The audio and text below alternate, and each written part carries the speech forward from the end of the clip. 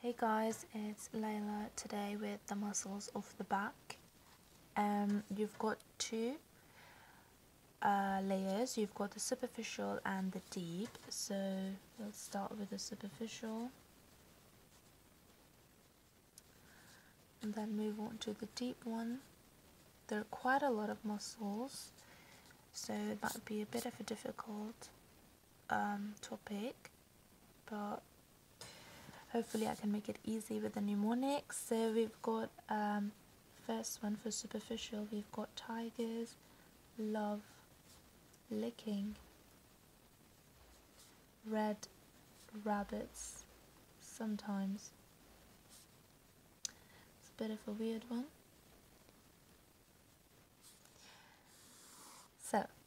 So we write the letters down. We've got T, L, L, R, R, and S.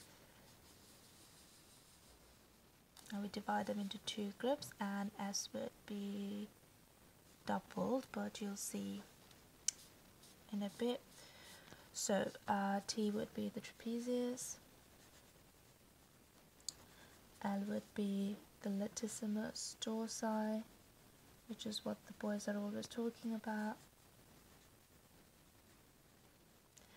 L would be the levator scapulae, and R would be rhomboid. So is this R, this is major and then minor. Okay, now the S is the serratus, posterior, superior, and we've got another one which is the same but inferior. And in the front we've got a serratus, anterior, superior and inferior, but that's different. Okay, so now we need to know the innervation. So the trapezius, I'll start with the lower one. So both of them are innervated by the anterior primary rami. The first one would be T2 to T5 and T9 to T12. So the superior one is for inspiration and the inferior one is for expiration, and they attach to the posterior aspect of the ribs.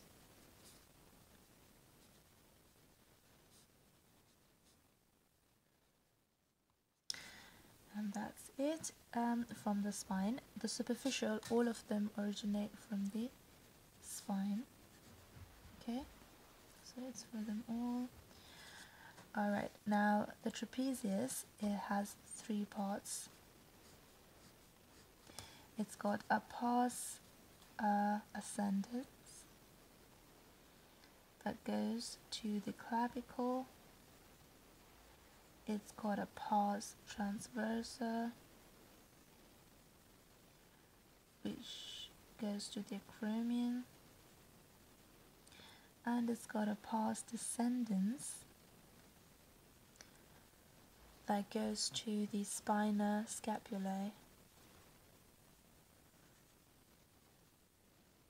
Okay, it is innervated by the cranial nerve number 11, which is the accessory nerve, and the plexus cervicalis, C2 to C4.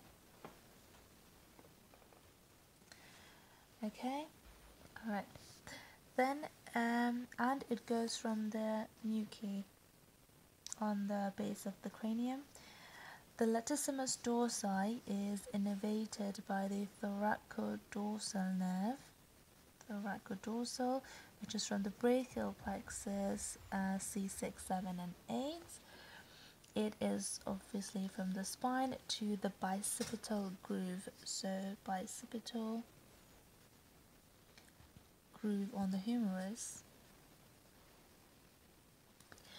The levator scapulae, rhomboid major and rhomboid minor, are innervated by the dorsal scapula nerve.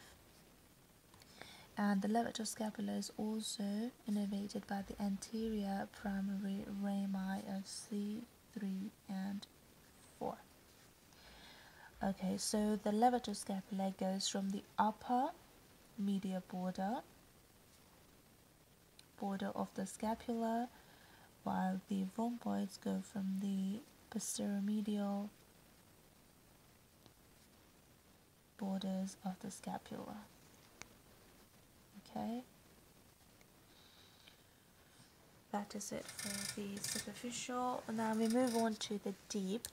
There are quite a lot of muscles, so I've only made a mnemonic for the important ones, and it goes something like: in life, some say money rules. Okay, so first we'll write these ones and then we'll write the extra bits. So we've got I, L, S, S, M, and R. There's our two groups. Then we've got another group with the S and the S, and another group with the I, and L.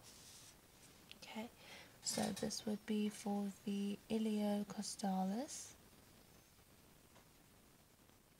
This would be the longissimus, which is important. And you've got the spinalis, the semispinalis, the multifidus,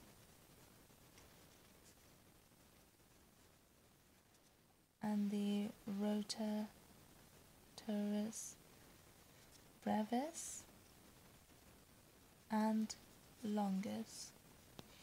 Brevis means short, longus means long. Okay, so then you've got the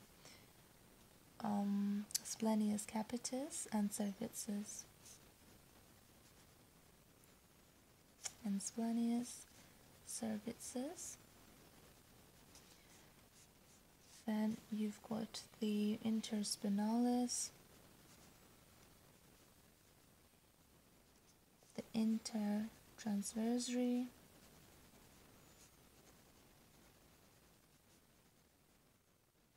and the levator costarum, which from the name I'm sure you can guess that it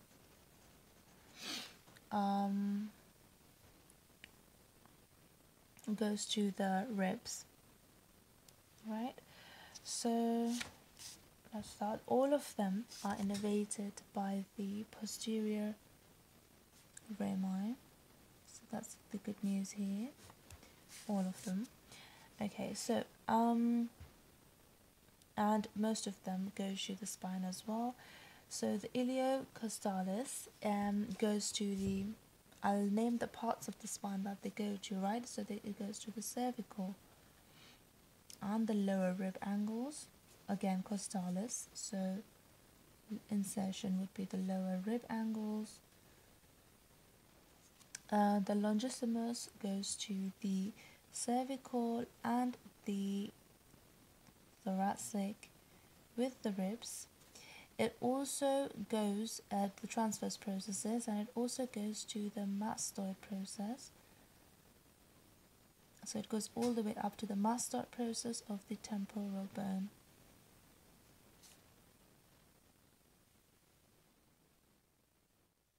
The spinalis goes to the thoracic and the cranium, the spinal process of the thoracic. Then we've got the semispinalis. These are the lower ones and the deeper ones. So the semispinalis goes to cervical and thoracic spinous processes. The multifidus goes along the entire length of the spine, so entire length, the spinous processes of the entire vertebra. Then you've got the rotator brevis and longus, which goes to the thoracic only. Then the Splenius Capitis, it starts between the superior, between the superior and the inferior nuchal lines, which, if you don't know, is on the base of the skull. We mentioned the nuchae. Was it in this one? No, it wasn't in this video. Sorry, okay. So the nuchal lines, and the cervixes goes from the cervical vertebra C1 to C3, the posterior tubercles.